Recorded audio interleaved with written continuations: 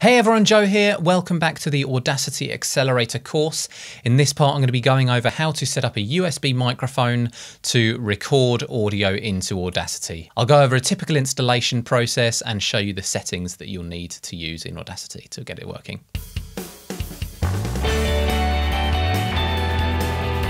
Before we start, let's quickly talk about USB microphones, what they are and what they do. Now, if you saw part 5, you'll be familiar with audio interfaces and what they do for your audio. But in brief, what an audio interface does is boost the signal of your microphone so it's sufficient for recording. It avoids any nasty noise and things by using a preamp that's built in. Now, if you buy an audio interface and a microphone that's going to plug into that, it's going to cost you a little bit more than just buying a USB microphone. Now, a USB microphone has it all built in. A USB microphone is a simple and cheaper solution. You can plug it directly into the USB port and it's going to give you a sufficient level coming in when you're recording, and also it's going to avoid any sort of noise, providing you get a nice high quality one. So let's go through how to install your USB mic and get it set up in Audacity. So here we are in the project window. I've got my USB microphone and I've got the USB to XLR cable that it came with. So it's got USB on one end to plug into your computer and XLR on the other end to plug into the mic. Now, if you've got a dedicated USB microphone, you're probably going to have a different kind of connector on that end to plug into your mic, but it will work exactly the same. The setup will vary depending on what microphone you have, but it's pretty much the same across the board. So in the project window, the main thing we need to be focusing on is our devices. So we've got the device toolbar here, which shows what we're recording from.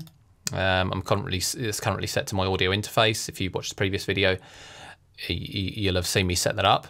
And it's going out from the audio interface as well, which is where the speakers are plugged in.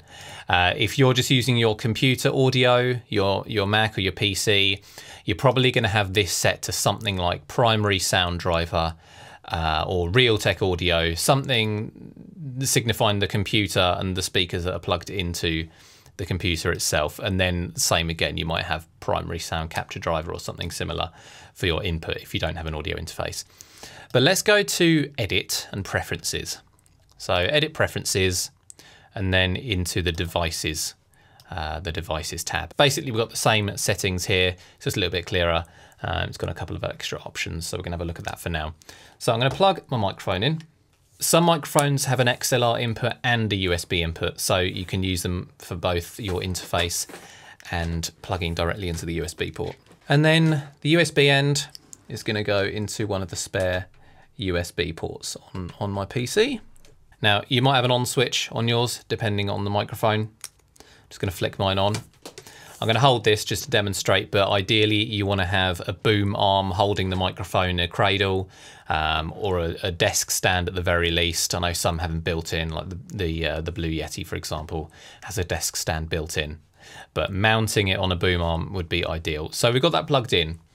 Now, what we need to change, I'm not going to change the playback device, because I'm still going to be hearing this, you haven't changed the speakers or the headphones or anything. That's going to remain the same, but the recording device needs to change. Now, when you plug a USB microphone in, you might find that it will automatically install some drivers, or your mic may have come with a disk to install some drivers, but normally they're just plug and play. You can just plug them in and it will work without any hassle. But you're going to need to do one of two things now. So either in your recording options, you'll see something new appearing in the devices. You might see, the name of the manufacturer of your microphone, or it might just say generic microphone input. For example, now I've plugged mine in. In the Windows audio, you can see that it's got down here generic USB audio device. But in Audacity, for this particular microphone, it doesn't change, and it just goes through the primary sound capture driver for Windows. So if I cancel out that, we can do it from the device toolbar instead. So if I change the record, you got the mic there, the recording device to primary sound capture driver. Now if I hit record, testing 1 2 3, hello, hello, hello. Here we go. So you see it's coming up with some signal, and if we play back, just click with the selection tool and hit play or press space. Hello, hello, hello. Here we go. So you see it's coming up with some signal, and if we play back. And there we go. So we've recorded successfully using the USB microphone. Now, if you're not getting any signal, check your recording devices. There may be something else there that you're missing.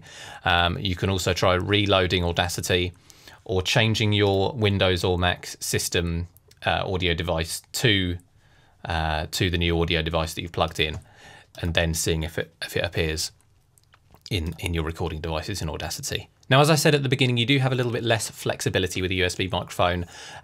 Some of them are going to have a volume knob on there, which is great. Some of them don't. So if you don't, then you can use the recording volume slot fader here. So it's obviously coming in a little bit quieter. Let's try again. Then we're getting a bit more volume. Have a listen back. Try again. Then we're getting a bit more volume. Have a listen back.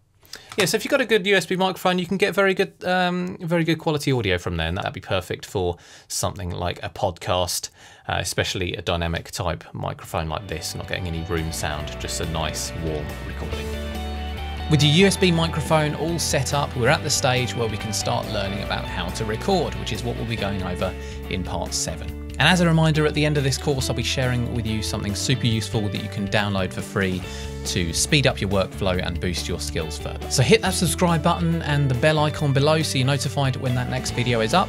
Leave a like if this helped you, and let me know in the comments section below which USB microphone are you using to record.